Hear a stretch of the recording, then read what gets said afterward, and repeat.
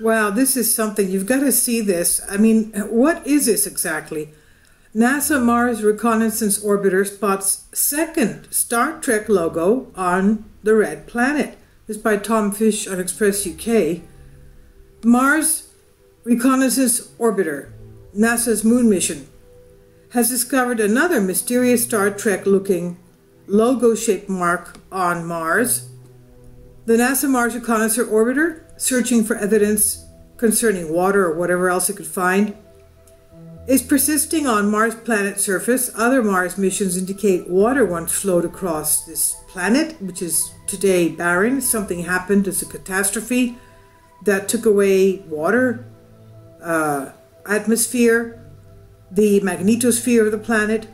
Something very strange happened. It remains a mystery whether water was ever around long enough to provide a habitat for alien life. But NASA's probe now spotted something totally unexpected from above. What is this? It's another mysterious Star Trek logo on Mars. NASA's orbiting craft captured another image of strange chevron marks on the Martian surface, and they look like Star Trek Starfleet symbol, a chevron type of a thing. It's very similar, and it's left many commentators questioning how this could have ended up on the surface of Mars. The shapes were found in the southeast Hellas Planitia region of Mars. They were forged by wind, lava, and dunes, they say. Some distance point in Mars history, crescent-shaped dunes were in the area. An eruption sent lava spewing out, outlining the dunes but not covering them. Then, as the lava cooled, the dunes pointed up like islands, but they were still dunes, so the Martian wind, which is brutal, could have moved them, making the dunes migrate. Can you imagine? Then, as the lava cooled, the dunes pointed up like islands. But they were still dunes, so the brutal Martian wind moved them, making the dunes migrate. This is definitely something that we see happening in the Sahara Desert, for example. Their footprints are dubbed dune casts, and they were left behind in the lava field. So, no, it's not an alien habitat or a Starfleet base, unless the United Federation of Planets has some explaining to do about this. The University of Arizona manages the Mars Reconnaissance Orbiter HiRISE, High Resolution Imaging Science Experiment. And that's the camera that they use. Enterprising viewers will make the discovery that these features look conspicuously like a famous logo. You'd be right, but it's only a coincidence. This is not the first time the Mars orbit spotted such Star Trek logos on the surface.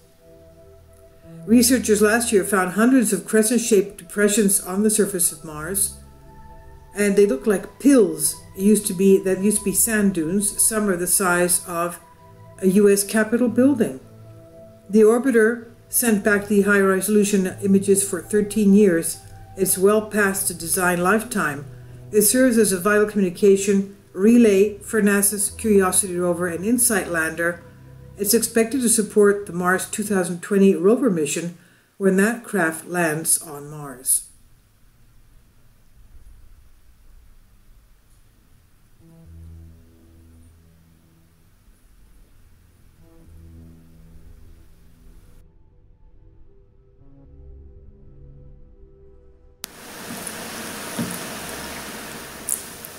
If you'd like to join me on my Patreon account, you will hear content not covered by mainstream media. These riveting stories will be based on my research, and I will state my opinions and give my personal insight on diverse and controversial subjects and world events not covered by mainstream media, and not supported by YouTube guidelines. So whatever I have on my Patreon, most of those will not be on my YouTube channel. Please consider becoming a member today. More of the most significant and important videos will be on my Patreon channel. Your support helps me to continue my research and keeps this YouTube channel alive. And we depend on your support, your generous charity, because we help economically challenged families here in Athens, Greece, in Kapota, and we also help the young generation with university tuition and the community around our church. Thank you.